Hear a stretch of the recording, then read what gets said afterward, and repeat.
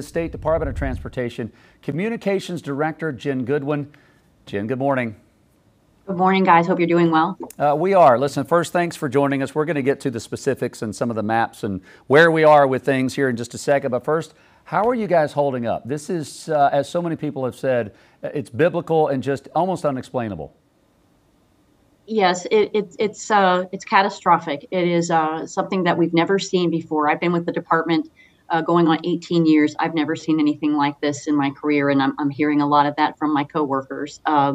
It is an all hands on deck, 24-hour operation, but we're determined to make sure that we reestablish communication and connectivity in Western North Carolina. With that said, it is very important that I know so many people want to help, and we are so appreciative of that. But at the same time, everyone's safety is at top of mind and first priority. So we are really asking for folks that are traveling to avoid that area unless it's hurricane response related or if it is local traffic. But if it's, say, you're coming from hours away, we really don't recommend travel to that part of the state for the strain on the infrastructure, and also just because of all the recovery that's going on right now.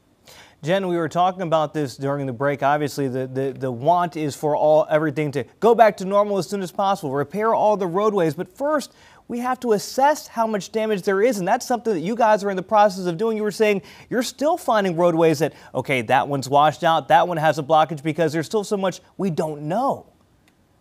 Yes, I mean, we're not even a week into our recovery, and we're recording as of yesterday, as of 5 o'clock yesterday, about 490 closures, and we have identified about 700 damaged sites and 100 impacted bridges. And I mentioned, of course, that number is going to change throughout this recovery effort. We do have a website, drivenc.gov. We encourage people to check that out, to look at the road closures. But keep in mind that that number is going to change, and there's probably some roads that aren't on that website because, like you said, we haven't gotten to them yet, simply because of landslides, mudslides, flooding, trees down, just all kinds of challenges that we're facing to try to reestablish connectivity. And of course, the big one that people talk about is Interstate 40 near the Tennessee border.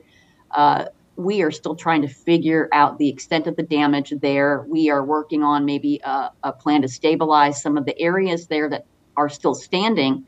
But we also have to communicate with our neighbors in Tennessee because they're also facing some serious challenges with restoring connectivity on their side.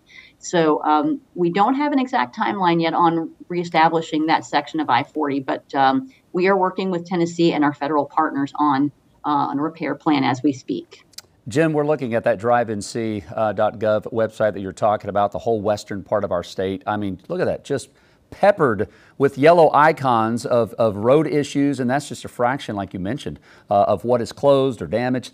As we've been looking at the pictures and video over the last almost week, and I'm sure it's the same here, either the roads are washed out, there's a massive sinkhole, or it just looks completely buckled. How do you start to measure the integrity of the asphalt, of the concrete, do you scrap and have to start and rebuild, or can it be supported so that you can get by? That's got to be a difficult assessment. And we are working with consultants and contractors, and we are getting volunteers and help from other states to help with that effort. But you're right, every damaged site has to be treated individually, case by case, because it has its own unique set of problems. And location, of course, is one other thing to consider. The topography of the mountains and that part of the state is so remote, and it's a challenge to just get to it, to get equipment there. And then we have to discern, okay, how do we fix this? Like you said, do we have to mill and just get all the damaged pavement out and then replace it? Or is there anything there that we can salvage?